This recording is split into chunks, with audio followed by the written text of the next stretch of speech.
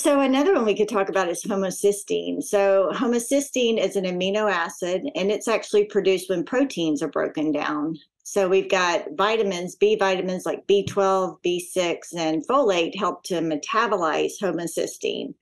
And if it's not properly metabolized, so some people have a gene mutations that can affect their methylation, so they don't metabolize homocysteine as well, then that homocysteine builds up in the body. So, and it acts like a toxin. So it can create, it can damage your cardiovascular system, your neurological system, your endocrine system. So it's a very inflammatory when it rises. So that's another marker we really like to look at. And we want to see that less than 7.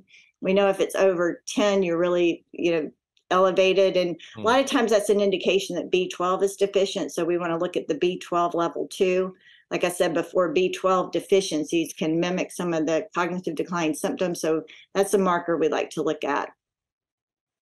Yeah, absolutely. And homocysteine, when it's properly metabolized, turns on into, or basically it turns into glutathione, which is your body's master antioxidant, and also SAMe, which is a major precursor to all your major neurotransmitters. And so when homocysteine is elevated, it can also be related to lower levels of glutathione because your body's not able to actually create it from the homocysteine, as well as lower levels of SAMe, which can affect mood, brain, detoxification, a lot of different things like that. And homocysteine itself is just a toxic, it's a necessary protein, but it's also is toxic at high levels. And so we want to keep that under control. And that's a really key one to look at.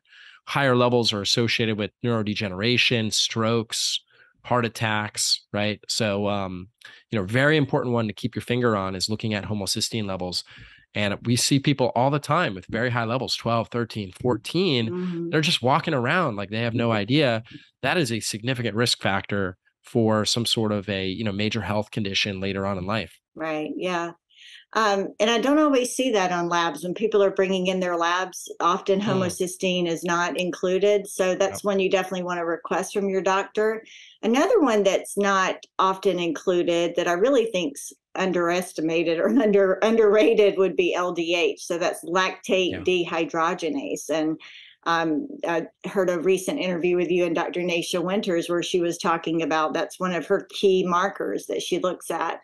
And when that's elevated, we know our mitochondria are off. So our mitochondria are in our cells. They're basically like the energy in your cells. So if those are off, then that can affect metabolism. But elevated levels of LDH can indicate inflammation. So we like to see that between 140 and 180. When it's over 180, then that could be inflammation. Often we'll see that low. So when that's under 140, then that's a sign that the individual is actually having some reactive hypoglycemia. So blood sugar could be dropping too low, which also can be when blood sugar is too low, that can cause neurological issues. Yeah, for sure. I mean, it's a key enzyme and part of the glycolytic cycle of metabolizing pyruvate and lactic acid and kind of converting them. And it's all part of the process of actually, basically creating cellular energy. And so, it needs to be in the right amount. And high levels can definitely be related to inflammation, but low levels, like you said, can be a major problem because if somebody is having hypoglycemic episodes and their body's not very good at converting, basically stored sugar into energy or stored fat into energy, then they're, from a brain perspective, their neurons are not getting the fuel that they need. All neurons need a continual supply of oxygen, fuel, and activation, right? And the fuel would be in the form of glucose or ketones. Those are the two energy sources that neurons or brain cells are going to run on. And so, and glucose being, primary source. And so if we're not getting that, then, those neurons are going to start to die. And then they actually release a lot of chemicals when they die. And we get this excitotoxicity where basically it just creates kind of this cascade, almost like a domino effect, damaging all the neurons around it. So, and this is why, when you have hypoglycemia, you feel, you have a lot of neurological symptoms, hangriness, irritability, nausea is actually more of a, when it comes to hypoglycemia, it's actually more of a neurological issue where part of the brainstem is being affected that controls your gag reflex, and kind of a sensation of nausea can occur.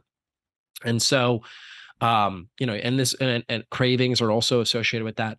So very, very important that you take good care of your blood sugar, and obviously keeping inflammation under control. And LDH is something that we like to look at with that. But you're right, most doctors are never looking at that marker. So it's an important marker to look at. Yeah.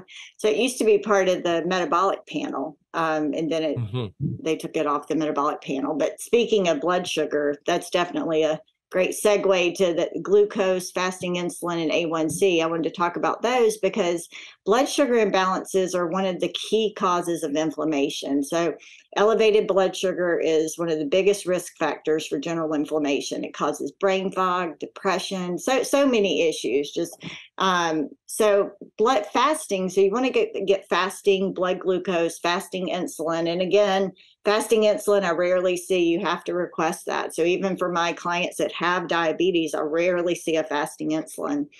But so fasting blood glucose, we like to see it less than 90. So even better, around 75 to 80. If over 100, then we know there may be some insulin resistance or pre-diabetic or diabetic condition going. So I like to pair that with fasting insulin. So with insulin, it's a great way to detect inflammation because of the connection between insulin resistance and inflammation. So optimal, we like less than 5.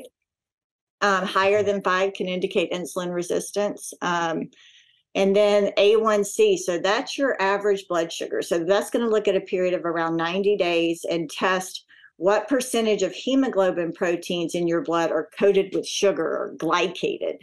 So hemoglobin proteins are found in red blood cells, and they transport oxygen. So the higher your A1C is, the poorer your blood sugar control, and the higher your risk of complications. So this really contributes to oxidative stress and inflammation in the body. And with A1C, we like to see it between 4.7 and 5.2. Conventional range is below 5.7. And then, one interesting thing is like 5.7, you're fine, 5.6, you're normal, 5.7, you're pre-diabetic. It's such a slippery slope there. So that's why we like to, again, look at that functional range of less than 5.2.